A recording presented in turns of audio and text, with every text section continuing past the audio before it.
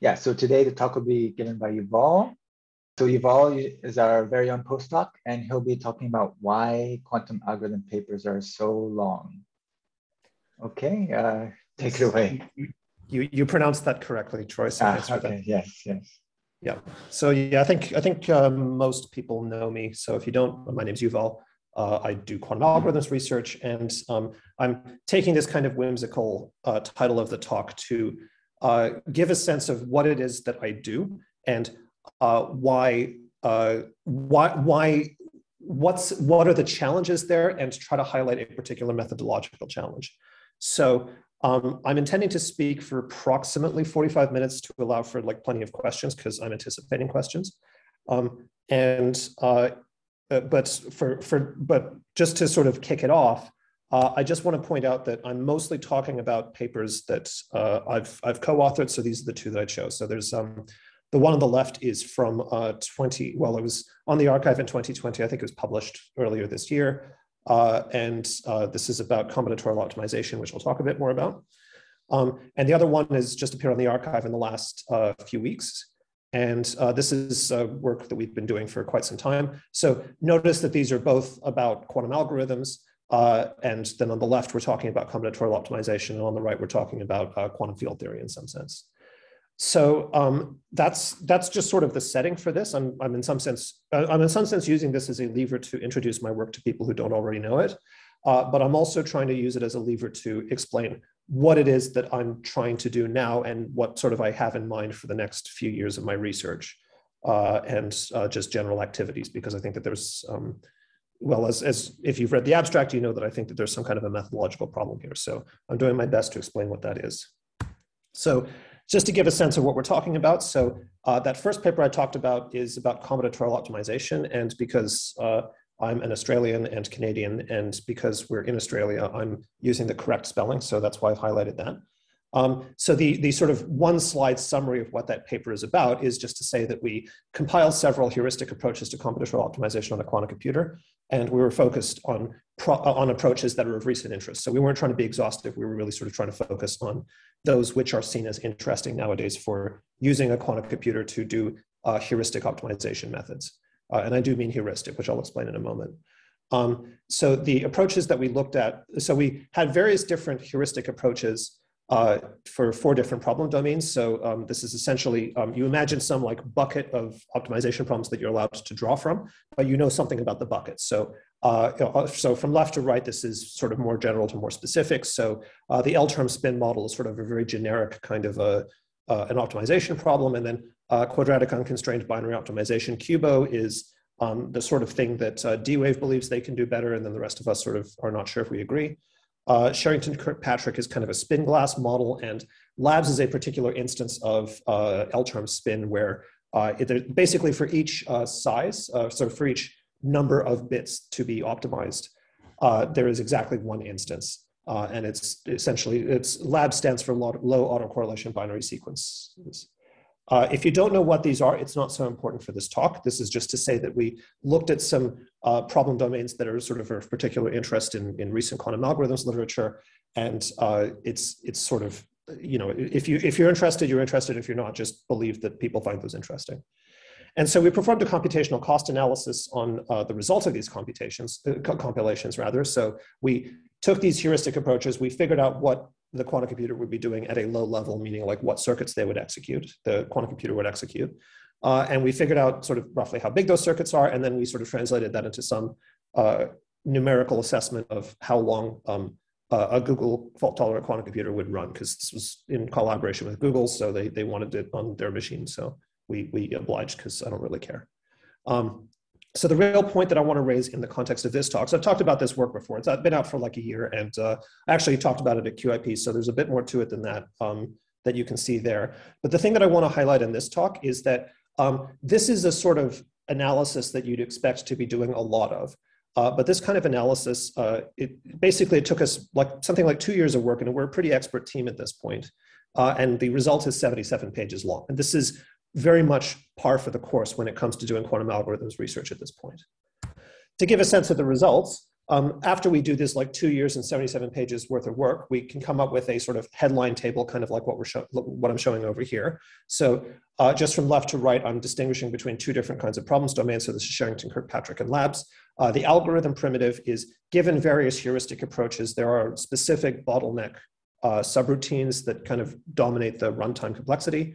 Then we make some judgment about how many steps of this algorithm primitive per day we could do on a million qubit. Well, I mean, it doesn't matter that it's a million qubit quantum computer. Just say that this is the number of steps per day on an error-prone quantum computer that is being corrected with the surface code.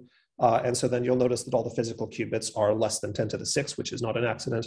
And then the Toffoli counts is essentially what we're counting. So the idea is that the numbers that you see in the middle columns are derived from the numbers, well, not the numbers, but the expressions that you see in the rightmost column.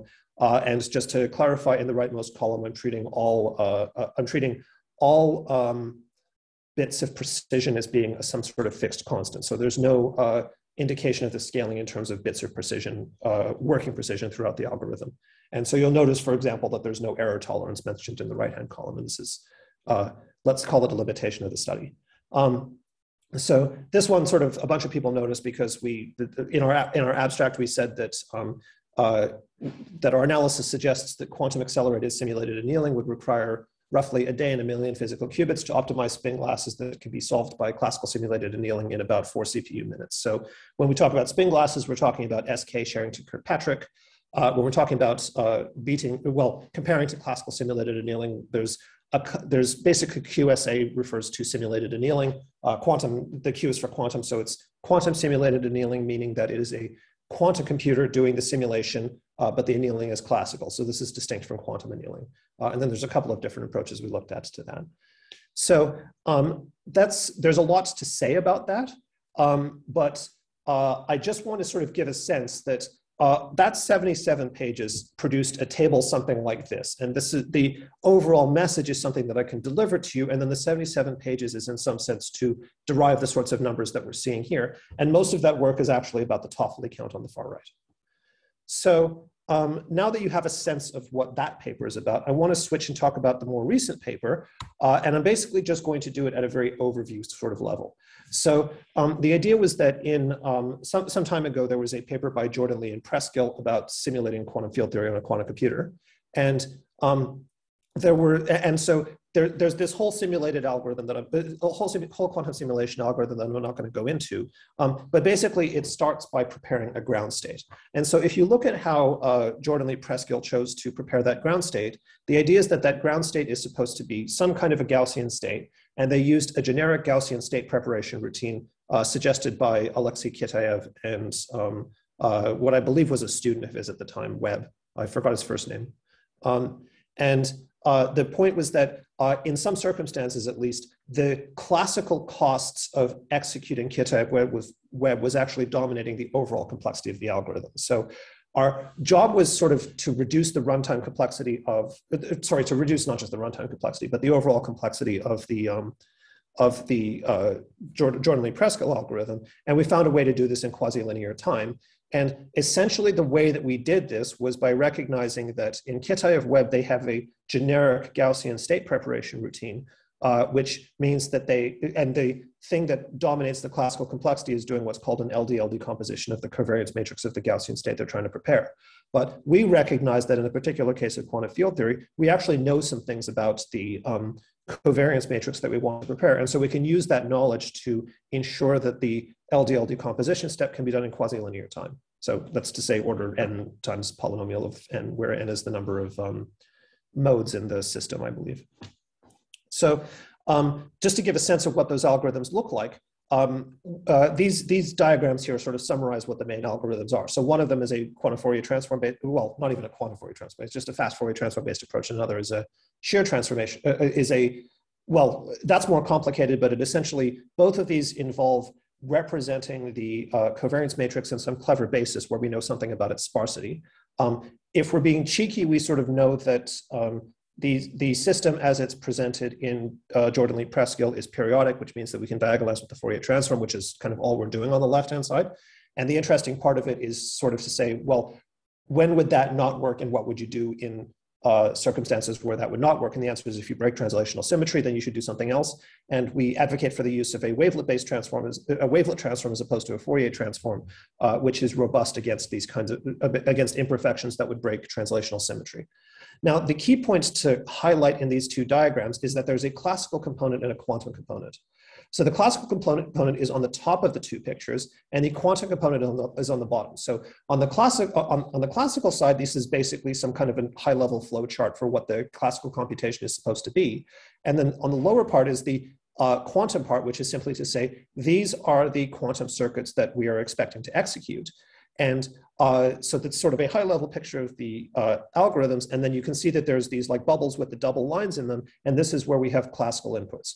So the way to interpret these diagrams is that there's kind of a two-step process here. One of them is the compilation step, where you've got some classical computer deciding what quantum circuit is to be executed on the quantum computer. So this means doing some kind of classical calculation, and then based on the results of that classical calculation, designing a quantum circuit.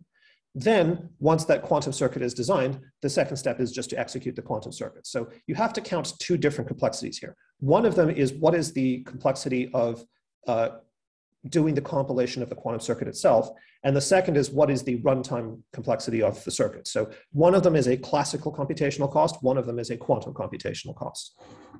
So I'm highlighting that because at some level, what we're doing on the quantum computer is just a sparse matrix vector multiplication. So the idea is that, so that's not quite true of the fast Fourier transform, but you can think of it as being like a sparse matrix vector multiplication. The quantum shear transform that we're mentioning over there really is a sparse matrix vector multiplication. But the point is that if you look at those different rails in the circuit diagram, you'll notice that the different rails are sort of like indicated as though they're elements of an array, and that's not an accident. The idea is that there's different arrays. There's some numerical operation that's being done to each element of the array, and then there's some overall operation to be done on the overall array, and this is equivalent to taking a sparse matrix and multiplying it by, when you treat that array as a vector, you're doing a matrix vector multiplication. So that's what I mean by saying that the main quantum step is sparse matrix vector multiplication. And that is common across the two algorithms.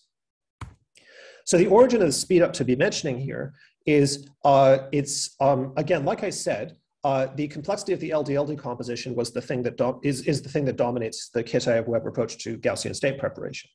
And when we're preparing the, sorry, I just see that there's somebody to be admitted into the room. I don't know if I can do, yeah, anyway, sorry. Okay, so, yeah, thanks. So the Kitaev-Webb approach is basically to just, it's designed to handle the generic case of a covariance matrix. So like any covariance matrix you like, think of it as being a dense matrix that you have to perform an LDL decomposition on. For those who don't know, the LDL decomposition is it's sort of like diagonalizing a matrix, except you're not trying to look for some unitary operation that turns the matrix into a diagonal matrix. What you're doing is you're looking for a lower triangular matrix and a diagonal matrix such that the lower triangular matrix times the diagonal matrix times the transpose of that lower triangular matrix gives you the original matrix back. So it's sort of like a diagonalization, but not really. So the fact that we know things about the covariance matrix is what's allowing us to reduce the complexity. Essentially what we're doing is that we're taking the covariance matrix and treating it as approximately a sparse matrix in terms of the number of non-zero entries. And then for some reason, and this is a thing that I will explain in some detail, for some reason that's 71 pages and 4 years of work, right? So at some point, all we're doing is saying, you should be thinking about this as a matrix, sparse matrix vector multiplication on a quantum computer. Why does that take 71 pages and why does that take 4 years of work? So notice that there's a common story between this paper and the last one, that there's this giant paper at the end of it. There's a whole bunch of person years of work by people who are pretty qualified at this. And the overall story is actually kind of simple to tell. So what's going on here? Why are we spending 70 pages on things where like in most physics journals, you sort of expect it to be like 10 pages, or if I can explain it so simply, what's the thing that's taking so long? So let's kind of analyze what's gone well and what's not gone so well in this quantum field theory algorithms, this quantum field theory algorithm paper. So so when I'm talking about the good, the bad, and the ugly, I'm talking about good reasons for the paper to be a long paper and to take a long time to write. I'm talking about bad reasons for the paper to be long and take a long time to write. And the ugly is you'll see the ugly in a moment. So the good reasons for the paper to be taking a long time to write and having a lot of content in it is that there's actually some novelty to the whole thing, right? So we're sort of saying that the covariance matrix is supposed to be approximately sparse, which is to say you have some truncation. Basically, you throw away small entries. The result is approximately the same as the thing that you would have gotten if you hadn't thrown away those small entries. And you can represent this in some nice sparse array. So that all requires some like novel mathematics, and that's sort of all in the paper. Then there's also a new there's a new application of what I've taken to call the inequality testing method for state preparation. So this is a paper I did a couple of years back with Dominic Berry, and it has myriad applications actually. And it's kind of once I find a little bit more time, I'm actually going to try to write up something a bit more generic about saying how this kind of thing would work in practice. And then also another thing that we did in that paper that was good in the sense of like, this is why we're writing papers, is to show that there's a linear time lower bound for the problem. So when we say that it's an approximately optimal algorithm, we mean that we've got a quasi-linear time algorithm for generating this vacuum state. And we know that there's a lower bound that is exactly linear time. So anything that you can do to improve this is basically just knocking off polylogarithmic vacuums. So those are good reasons for a long paper that takes a long time. Bad reasons for it is that we took the time, is about the way that we're doing the complexity analysis. So basically what we had to do, to wrap the project up at some useful point, was to take a non-standard time complexity analysis. So what we did was we just came up with our own cost model that bears like little relation to what most other people would treat as a cost model. So for us, we had a unit cost assigned to basic arithmetic operations, to any operations that involved moving data between registers or from classical to quantum registers or vice versa, and primitive logic gates like Hadamard, CNOT, and Toffoli. Now, the thing that's different from what a lot of people will think of when they talk about execution of quantum algorithms and the cost of that is that a lot of them will sort of say, oh, I'm just going to count each quantum gate like Hadamard, CNOT, and Toffoli as a unit cost, and then everything else has to be reduced down to those things. They'll sort of implicitly be saying that I'm going to leave measurements till the end. And then if you're being a little bit more suave about it, then you might say, I'm only going to count Toffoli's because that's going to be what's going to incur a lot of the faults tolerant overhead, because Toffoli's are non-Clifford gates, whereas Hadamard and CNOTs are Clifford gates. And I believe that the error correcting code that will be used eventually by the quantum computer at the end of the day is going to be doing some kind of error correcting code that is going to see Toffoli's as non-transversal, whereas Clifford's are going to be transversal, which means that magic state synthesis is a big problem, and that's going to dominate the cost. So we can hand wave all this away by saying, I can just count the cost of this algorithm by counting the number of Toffoli's. And that is exactly what we did in the combinatorial optimization paper.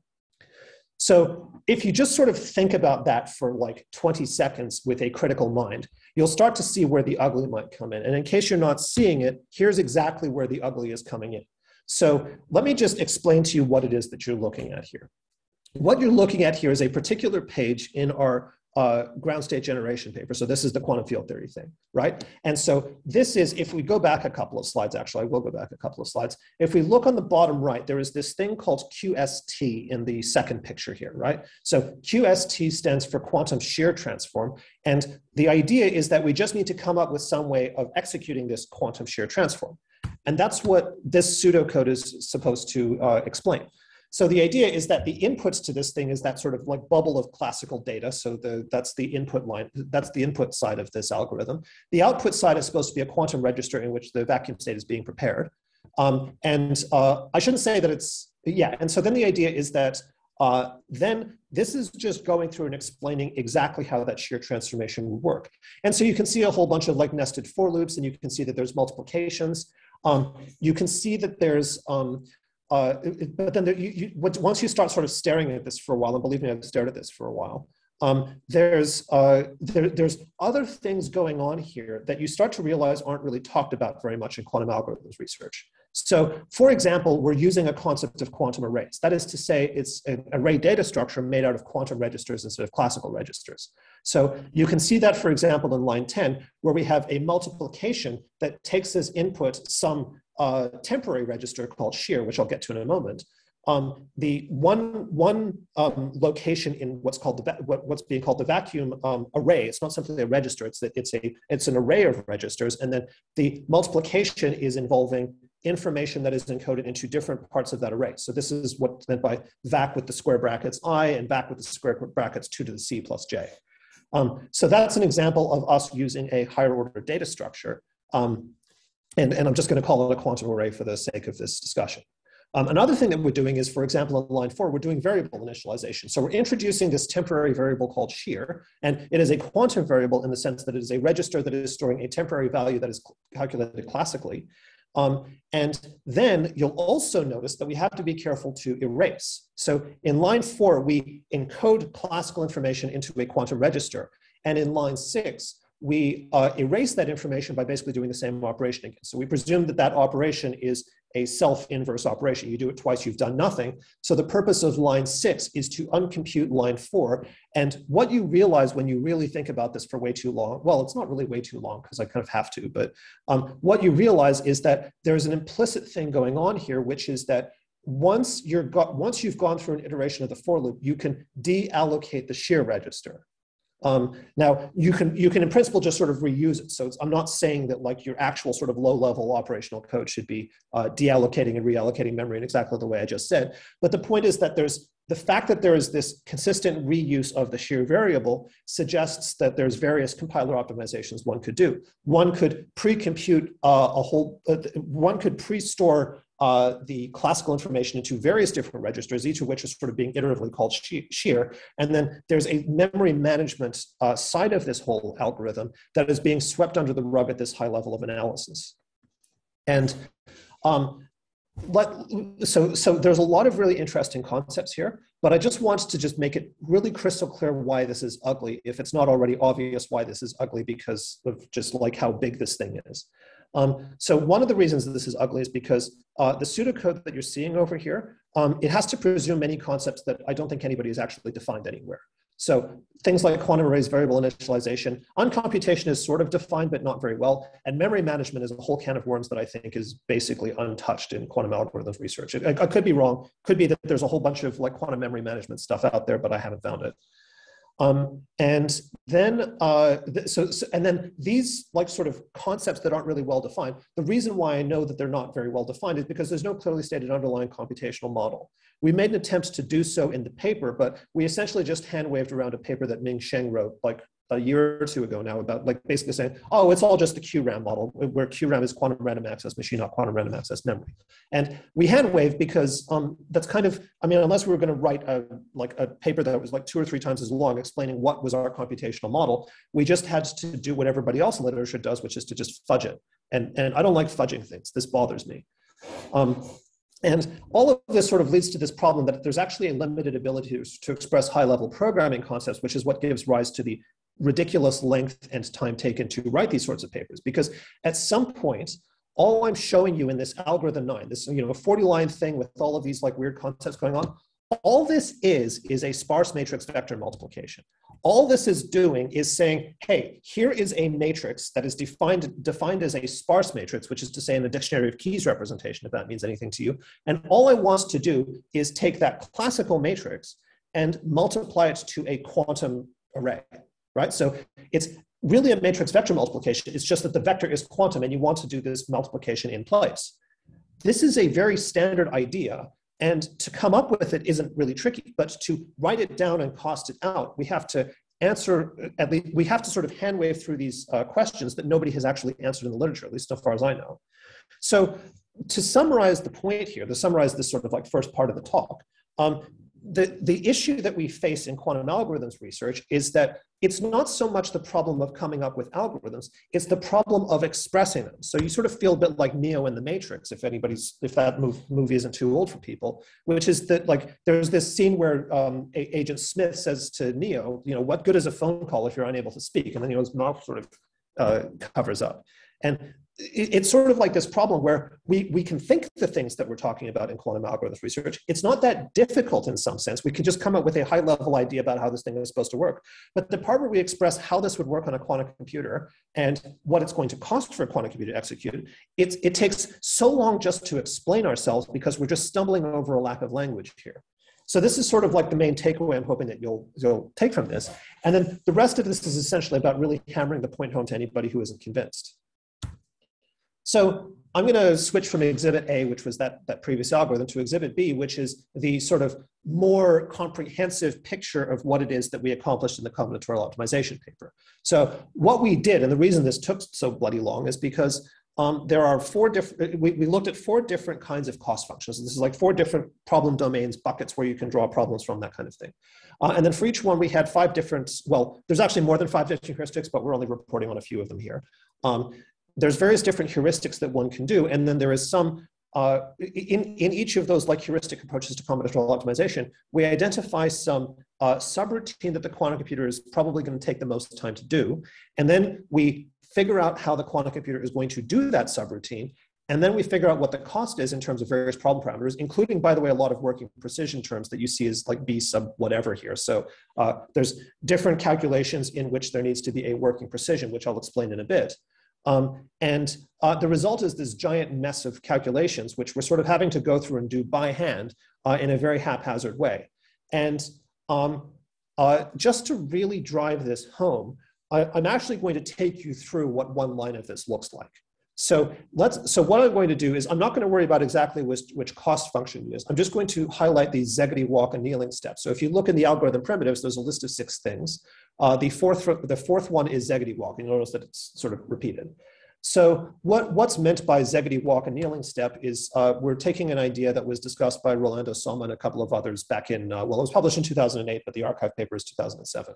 So essentially the idea is that one can do simulated annealing by doing Markov chain Monte Carlo, and one can do Markov chain Monte Carlo by implementing a walk, basically one can do Markov chain Monte Carlo on a quantum computer by implementing the Markov operator as a Szegedy walk. So the idea is that the job of the quantum simulated annealing in this context is each step of the cooling is done by performing this quantum version of Markov chain Monte Carlo. And the idea is that we can prepare a coherent version of the stable distribution, which is supposed to be some Gibbs distribution, like a temperature distribution, but coherentized. So instead of it being a probability distribution, it's some coherent state where the amplitudes are the square roots of the probabilities. And so this can be done in order 1 on square root delta walk steps, where delta is the spectral gap. And then this is to be contrasted with order 1 on delta Markov transitions to get the stable distribution in like order normal Markov chain Monte Carlo. So then the idea is that for us, like for the co-authors of that paper, we're just trying to say, okay, well, how would you actually do this on a quantum computer? And so our main job, if you sort of boil that down a bit, if you know anything about Szegedy walks, the main job is actually to construct an appropriate state preparation routine. And before I get into exactly how that looks, I just want to point out that this result about doing simulated annealing via Szegedy walk is essentially superseded by a more recent paper doing quantum metropolis Hastings. So if anybody knows the metropolis Hastings algorithm, this is basically a way of doing Markov chain Monte Carlo without having to calculate too many transitional probabilities. There's this pretty interesting paper that came out from the group of W. Pilon before he passed. So it's worth looking at. And we did cost that out too. So just to say. So how do we prepare that state? Given that that's in some sense the overall bottleneck routine, what we do is we sort of say, okay, well, fundamentally, we're going to think very hard, and we're going to come up with a sequence of steps. Now, I'm not going to bore you with what all the steps are and why those steps are the steps that they are. What I want to do is I want to give a sense of how many complicated and even, like I would suggest, undefined concepts are actually at play when we're doing this cost analysis. So what I've done is there's a total of 11 steps in this story. And what I want to do is, rather than sort of just read and explain to you what each step is, I want to just give a sense of what concepts are at work at each stage of the algorithm. So in step 1, there's this calling a quantum subroutine to compute transition probability. So what that means is that in order to decide whether we're going to go from one candidate solution to the next candidate solution, we're only going to transition with some probability. There's some function involving basic arithmetic. It's probably the exponential of a difference or a ratio of exponentials or something like this that you have to calculate. And so what we're doing is we're saying, okay, let's suppose we've already figured out what that is. It's going to depend on exactly what the problem domain is. But the idea is that we just need to figure out, okay, we're going to just calculate that transition probability. And that is, in some sense, a quantum subroutine call. Okay, that's not so bad.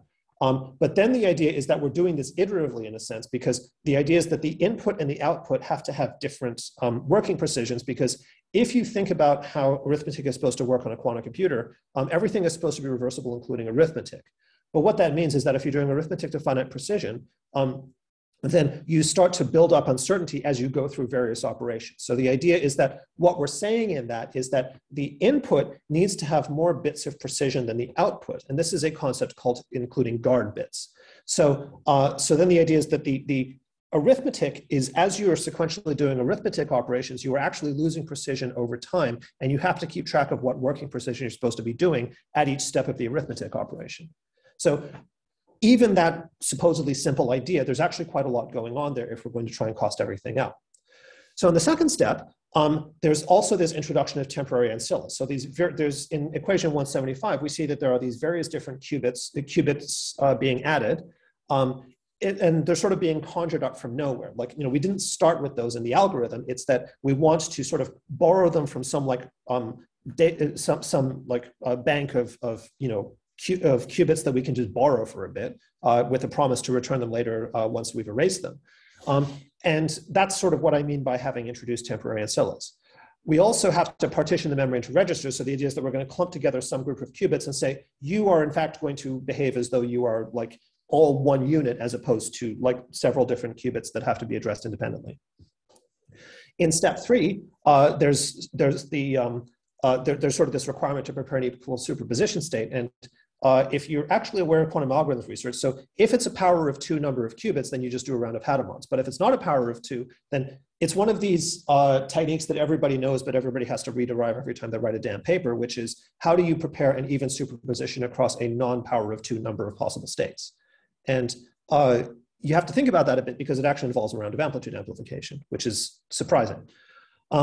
Then one other thing that's sort of going on in step 3 is that there's the creation of entanglement between ancilla registers. So whatever operation we did there, in this case, it was like a controlled operation.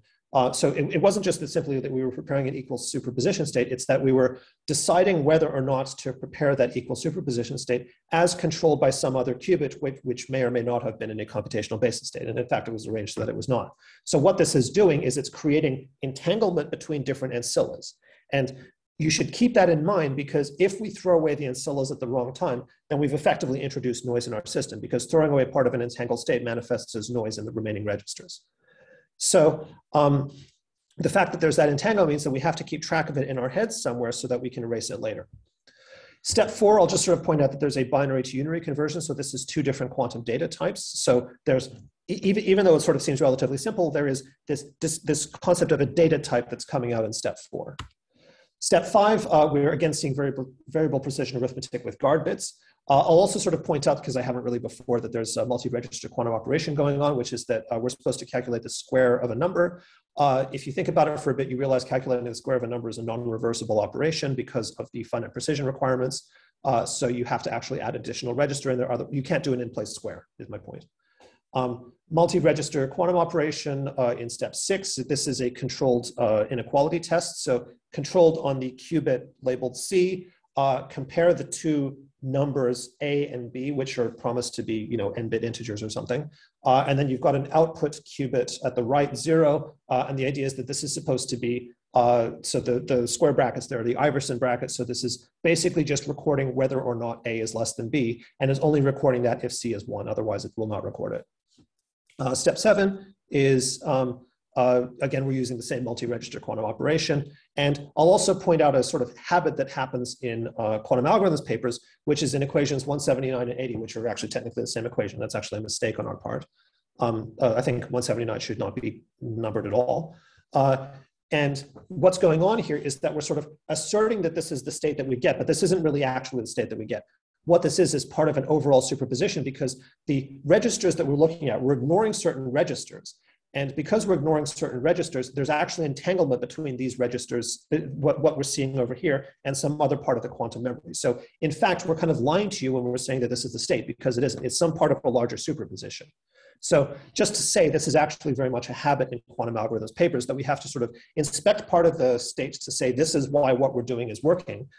Even though we're kind of we're being a bit cagey about the fact that there's actually entanglements to be managed, which has to be erased. And in step 8, this is where we're thinking about the erasure stuff, which is that we have to do uncomputation in order to erase a register. So the idea is that we want to free up this register called ZZ, and we're going to come up with some way to erase that register in such a way that it also breaks the entanglement and doesn't create noise elsewhere in the quantum memory. So I'd also point out that because we're freeing up that register, there's an implied deallocation of quantum memory. So this is the last one. So step 9, again, we're going to do on computation in order to erase the register. And again, there's this implied deallocation of quantum memory. In step 10, we're again doing this inspection of part of the quantum memory, even when there's entanglement with other parts of the quantum memory. And then step 11 is actually the one that there's most to say about, which means I'm going to say the least about it, which is that it's a quantum macro instruction. So just to summarize in some sense what's a very big, long, complicated story, which if it exhausts you, it should exhaust you. If it doesn't exhaust you, you're my hero and I want to work with you on something. But the high-level quantum programming concepts that we're seeing here are things like memory allocation and deallocation. We're seeing quantum data structures. Now, I didn't mention this particular data structure, but one of the most important ones in the last few years is something called QROM, which is, you know, the name suggests that it's some kind of a memory thing, but in fact, it's a quantum queryable list. So it's a classical list, but it's done in such a way that you can query a quantum superposition of elements. There's also various things like type conversion and type-aware operations. So what I mean by type conversions is that binary to unary thing. So there's different ways of representing an integer. So you can think about it as being signed versus unsigned, or you can think I'm going to represent it in a binary. I'm going to have some like list of bits where they're all going to be 0, except exactly one of them is going to be 1, and where the 1 is going to tell you what the number is. There's also type-aware operations, so you can imagine doing arithmetic on those things, and those operate, the way that you're going to actually do arithmetic is going to be dependent on your choice of encoding of data. There's other concepts going on here like register erasure by uncomputation, which is necessary for a clean deallocation, which is to say, if I bring in an ancilla qubit and it was clean to start off with, I want to make sure that I'm returning it to the ancilla bank in a clean state. There are circumstances where we can get away with dirty, and in fact, when you're doing multi-precision arithmetic, you are doing dirty deallocation. It can be managed if you're really, really careful, but it is a way that I've seen, like when I review papers, for example, a lot of the times I'll say this algorithm doesn't work because you didn't like keep track of your dirty register deallocation. So it's actually a tell. So if you look at somebody who's writing a quantum algorithms paper, one of the tells that they don't know what they're talking about is that they don't understand the distinction between clean and dirty register deallocation. And this is, by the way, my name for it. I'm like, you're going to find that name in the literature. And the final one that I'd point out, which is, again, I think there's a lot to say about this, which is why I'm saying basically nothing about it, is metaprogramming. So the idea is that, for example, amplitude amplification is actually a kind of macro instruction. So if you're familiar with the term metaprogramming, then there's actually quite a lot of quantum metaprogramming that happens in quantum algorithms research, and it's sort of hand-waved aside. It's never really carefully defined.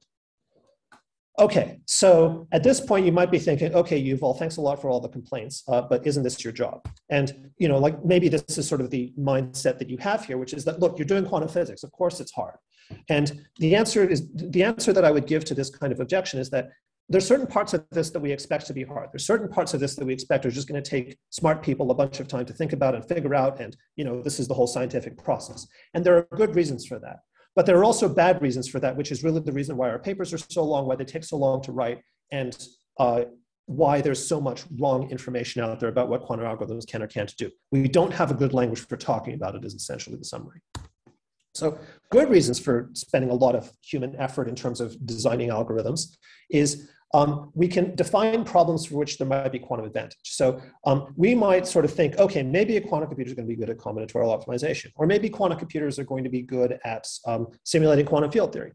Okay, that's a question you pose to a human. You ask the human, you know, what do you think can be done with a quantum computer in this circumstance? And they come up with various ideas and they sort of try to think of something. Okay, perfectly appropriate that might be hard, that might take a long time for a human, all this sort of stuff, okay?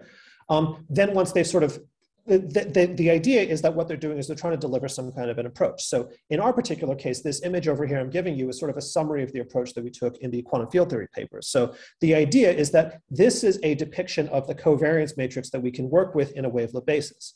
And it is not exactly the covariance matrix, it is approximately the covariance matrix. So the key point here is that the number of non-zero entries in this matrix, so as indicated by pixels that are not white, if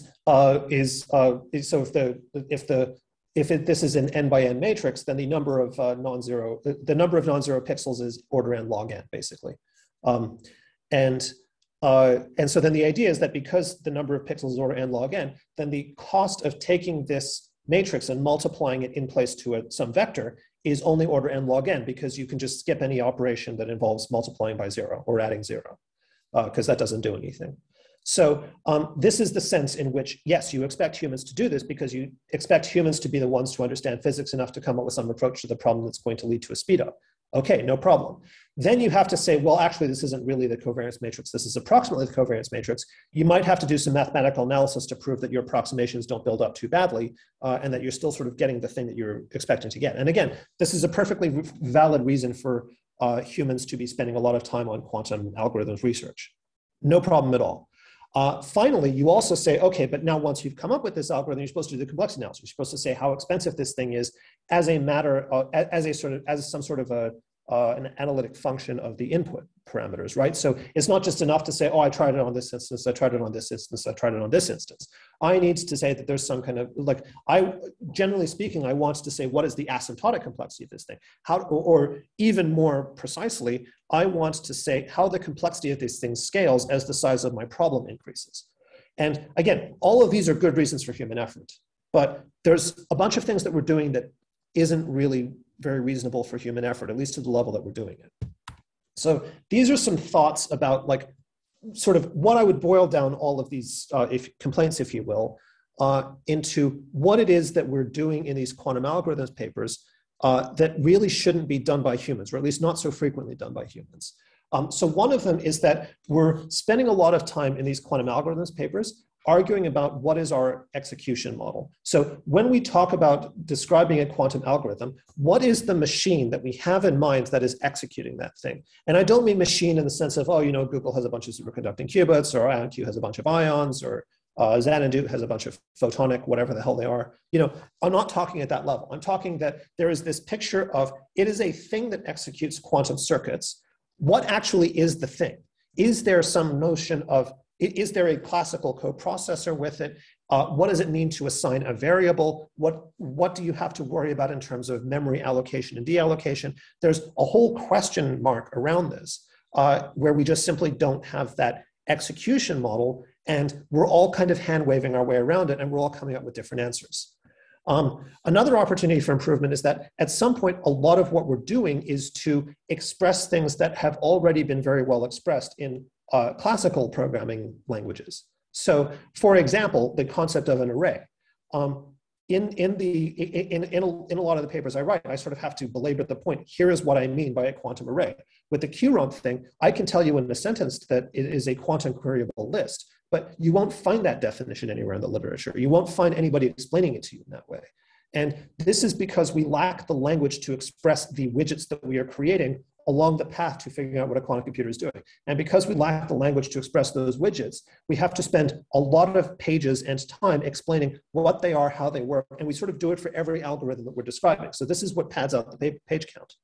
Another thing that we should really avoid doing is reinventing the wheel, which is, so for example, in the ground state generation paper, this quantum field theory thing that I did, the reinventing the wheel that's sort of happening there is that we're going through and we're explaining very carefully how a quantum computer would do an in-place sparse matrix vector multiplication. That is why that particular algorithm that I showed was sort of long and tedious. But it didn't really have anything to do with the particular matrix that we were doing. It was merely the idea that you have a dictionary of keys representation of a sparse matrix presented to you classically, and you wish to multiply that matrix to a target quantum register. And at some point that should be a one-liner, but it isn't. So then, given that these are sort of like the three that I would highlight as being the main opportunities for improvement, what is it that we're supposed to do about that? What's the sort of practical consequences in terms of research? So in terms of execution model, I think the really problematic part of this is that we really haven't given enough thought to memory models in quantum computing. As far as I can tell, this is a completely untapped area of research. In terms of the programming language, GitHub is full of the graveyard of a bunch of failed quantum language design things, and then the industry is, apologies if there's any industry people in the audience, but industry is full of a bunch of soon-to-be dead projects of this kind. There's the KISS-kits and there's the Circs and the Q-sharps and whatever, and you can just look at how people are using them to realize that these are ultimately not doing the job that people like me are using. Because if I was to express the quantum algorithms that I'm describing, I wouldn't be using Qiskit. That's not a use, because I'd have to design the circuit before I can even touch something like Qiskit. Instead of that, I'm effectively using pen and paper to design my algorithms. So there's this lack of a high-level programming language, but people have tried before. Why can we succeed now? And the reason is because of the recent unification of quantum algorithms that I'll discuss in a moment. And then the last one about standard libraries, just to say, is that there's plenty of standard libraries out there. There's plenty of problems that have been solved in the classical world.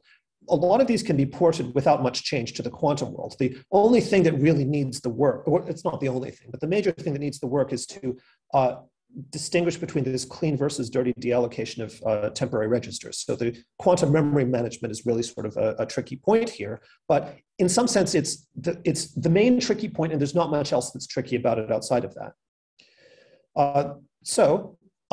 The sort of main practical takeaway I'd suggest to you is that it might be time to design a high-level quantum programming language. And the reason why I think it's time now, as opposed to, say, a few years ago, is because there's been this recent development over the last few years in quantum algorithms research. And so it comes out from this paper I'm alluding to on the left. So I'm giving the arXiv reference, but in fact, this was published in Fox or Stock, one of those two. I don't remember which one's which, sorry.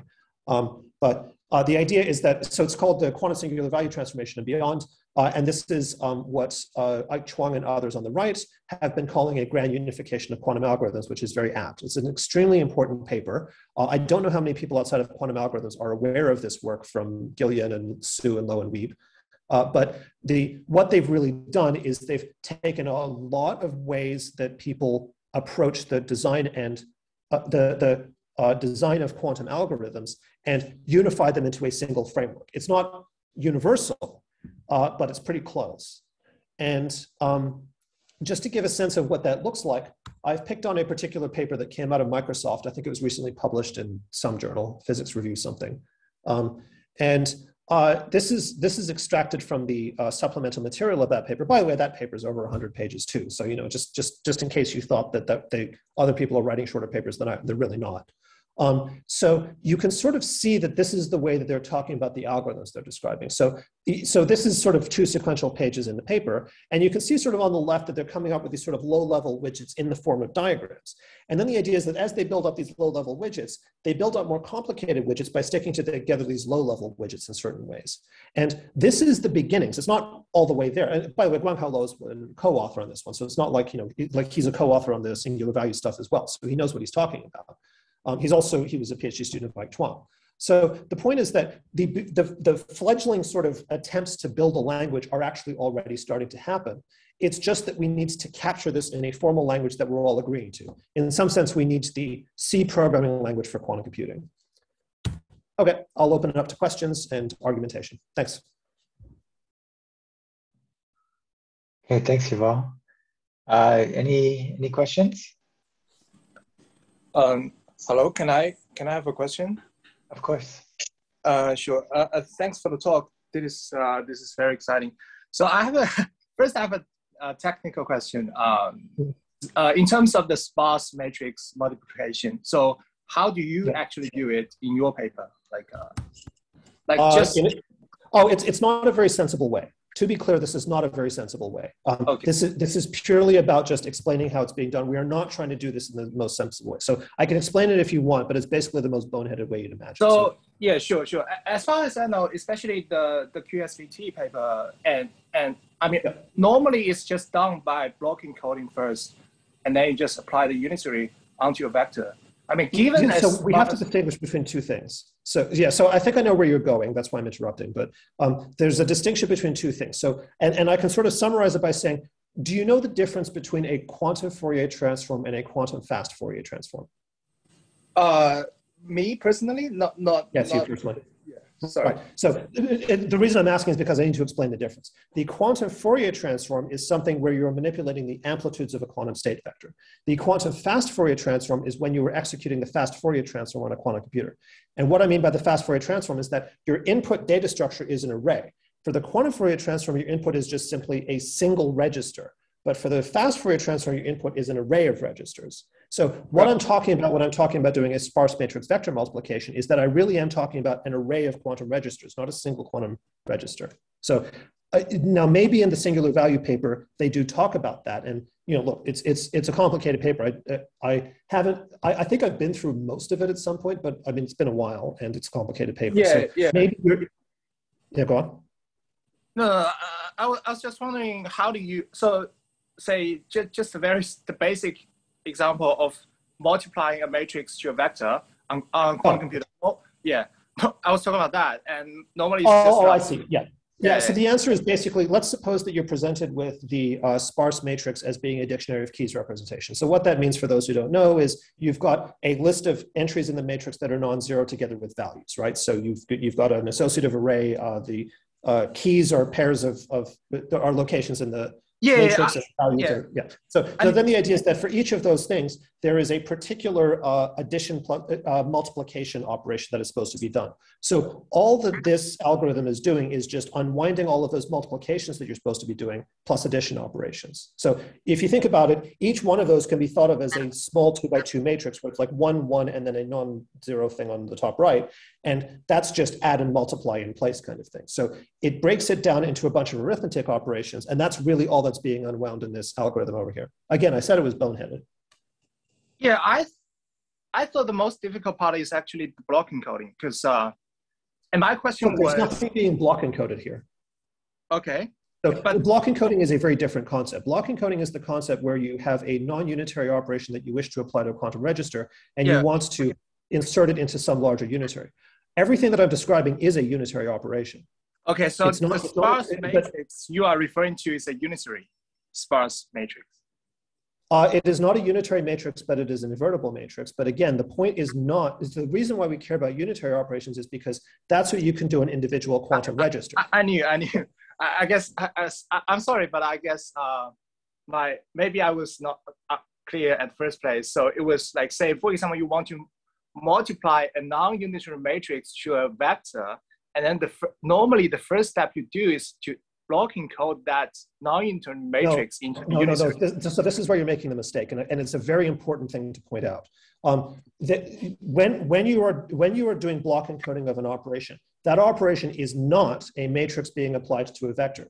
It is a desired operation to be effected on a quantum register. So the idea is that you're trying to do a state transformation. And we do represent states with vectors, but that is not what I mean by a vector. What I mean by a vector is an array of quantum registers. Okay. So there are two completely different concepts here. Right. I'm really sorry. I misunderstood, but now I get it. No, that's fine. But this is good because I misunderstood this myself for a couple of months when I was trying to study the Kitaev web paper. That is in fact what they're doing in the Kitaev web paper. They are talking about matrix vector multiplications in the sense that I'm talking about. But normally in quantum computing, we talk about matrix vector multiplications in the sense that you're talking about, which is a completely different concept. And we don't have the language for it. Yeah. Right. Thank you so much. No worries. And it's speaking of the language, the library that you were talking about. Mm-hmm. For example, we do lack a lot of like the meta programming like operations in the libraries. And for example, like almost no one has done the actual implementation of the block encoding of a matrix. Like I cannot find any implementation online. So I think that should be the foundation of a high-level programming language. So kind of like how everything is a list in Lisp. I think everything is a block encoding in a good high-level quantum programming language. The QSVT stuff, yeah. All right. Yeah. So yeah, I highlight the QSVT stuff for a reason. I do agree that it's sort of a grand unified principle of quantum algorithms. But it's taking that concept and turning it into a full-blown quantum programming language is actually quite a lot of work, and it needs to be kind of a whole community effort, I think. Yes. And I guess we need to convince people that QSVT is indeed somehow, like a valuable stuff that we need to take it seriously. Well, we've got Ike Chuang in our corner, so that's good. Yeah, I knew, but I guess, especially some people that I've been talking to are like, afraid of like approaching QSVT because the complicated steps, not because of the algorithm, I guess it's because the implementation. They prefer the data encoding in terms of rotation angles instead of like amplitude. Oh. Does that make sense? Yeah, and if you ever want to get a really amusing reaction from somebody, just go tell Dominic about that, and he'll just go, oh. know. Yeah, so that's exactly my reaction as well. But yeah. I guess this is some, I mean, there exists people they do think that way. So I don't know how to change that. So you show them why you're smarter than them, and the way you show them why you're smarter than them is that you think that they can't do. Is they think they are. I think I should stop talking about it. But this is. It sounds like we have lots to talk about. Yeah. Yeah. But I guess. Okay, let's maybe move on. Yeah, sorry. Maria's waiting. Yeah, sorry. yes. Maria's been patiently waiting. Sorry about this. Yeah. So you and I should chat at some point, and I'm actually at UTS right now. If you want to come find me. Okay, cool. I'll reach out to you later. Thank you so much. Yeah. Just email me. We'll set up something. Cool. Yeah, cool. Thanks. Okay. Thanks. Yeah. So I have a question to steer up some trouble. Thanks for the explanation about why arithmetics and all of this, what one would call simple operations, are so difficult to do on a quantum computer. And the lesson that you took from all of these papers is that we need to create a better quantum programming language, so we wouldn't have to do it manually. But another lesson that other people might be taking is that quantum computers simply aren't good at arithmetics or sparse matrix vector multiplication, and therefore we shouldn't even attempt to do these things on a quantum computer. And instead, we should focus on hybrid algorithms where all of this stuff would be done classically, and the quantum computer would be only evaluating some objective function. I know, I see that you're playing devil's advocate, right? Yes, I just really like your answer on record for this. This is still going to YouTube, isn't it? Nah, screw it. Yeah, why bother? The problem is that if a quantum computer is supposed to beat a supercomputer, you kind of expect that it's going to be doing arithmetic somewhere.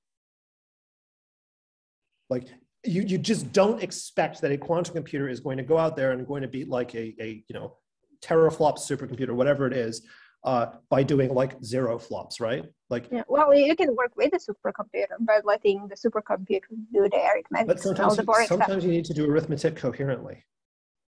Like in particular, if you're going to use like a Grover search style thing for like combinatorial optimization to take a particularly naive and dumb idea that keeps coming up in the literature because it's kind of an obvious idea to try, and then people just don't realize why it's a bad idea, is that you sort of think, okay, well, if you're going to do like a Grover search style approach, then you're going to have to come up with some oracle that tells you what's the cost of different possible candidate solutions to a thing.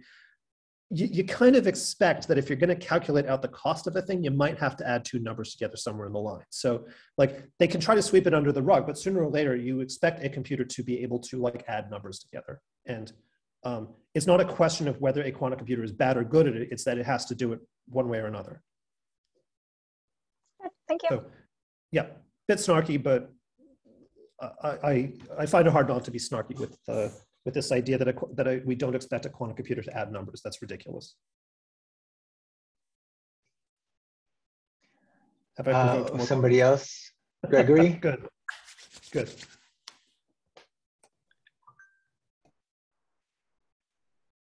You're hi.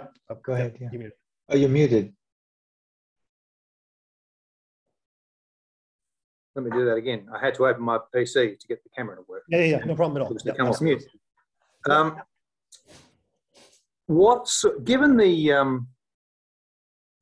Given the kind of limitations that we have at the moment on qubit size, actual physical qubits available in quantum computers in the wild as we know them at the moment, what sort of limitations do you see, or what sort of breaks do you see that putting on the kind of abstract programming language that you're talking about? Is this a cart before the horse kind of problem? That's an interesting question. The response is that it's not a cart before the horse problem. It's that you have to pay for the ship before the ship can take off. So the issue is that as we're developing quantum computers, the promise is that quantum computers are supposed to be better than classical computers. And the thing is that classical computers are actually really good. Like right now, like if you just think about the number of calculations that your computer is doing to allow me to talk to you and my computer is doing to talk to you and all this, that's a lot of calculations. And so quantum computers are at like a 50 to 100 year disadvantage in terms of technology.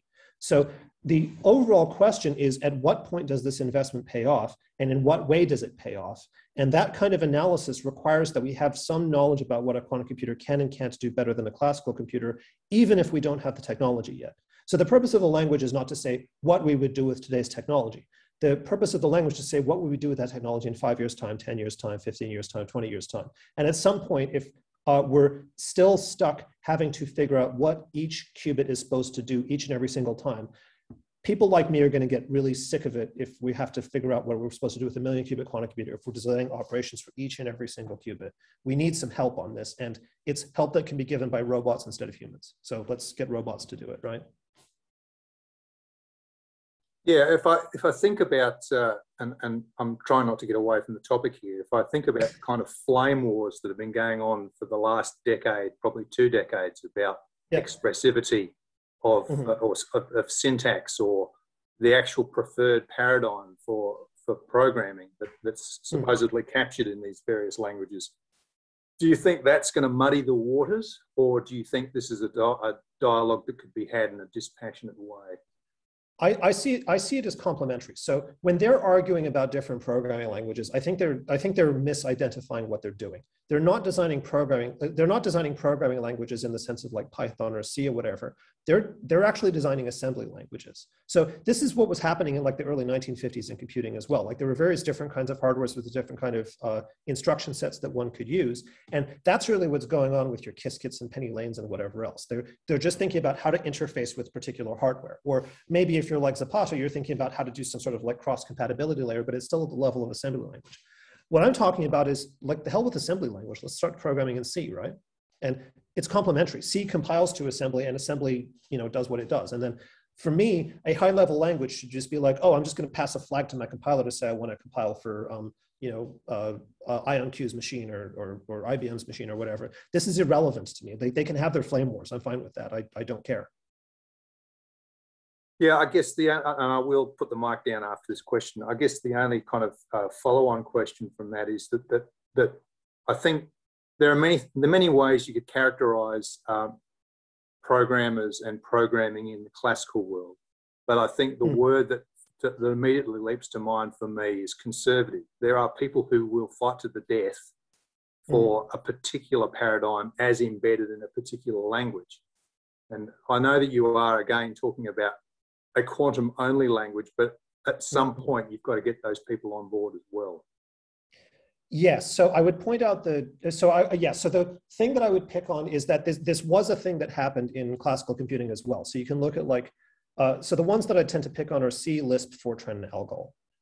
So the one that won in some sense was actually Algol. If you look at the like computer science literature for like 25 years, everybody was writing in Algol, and then that eventually went away. So what I would look for is something like the Algol of quantum computing. And just because it survives 25 years and then sort of gets superseded by various other things, like C is in some sense the longer lasting one.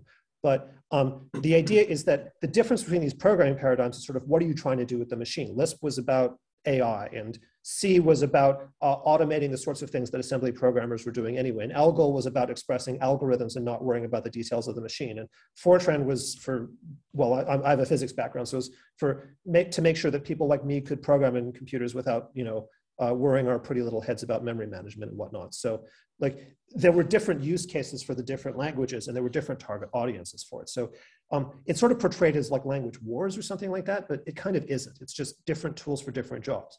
What I'm pointing out is just for me as a person who's trying to figure out what can be done with a quantum computer in a practical sense, I lack the tooling, and I'm just trying to sort of articulate what I want out of the tooling. A lot of my job is in practice designing block encoding strategies. So it seems to me that a language that allows me to design block encoding strategies effectively, as well as leverage the various high-level constructs that we tend to use in normal other programming languages, and not even programming languages, just even basic things like the concept of data structures like arrays or linked lists or whatever. As long as I've got those to work with, I'm fine. And that's essentially what I'm looking for, I guess. Thank you. Yeah, cheers. Okay, maybe we should wrap up there since we're already past the hour. So thanks again, Yuval, for the talk, and thanks everybody for joining. Cheers. Okay, bye-bye.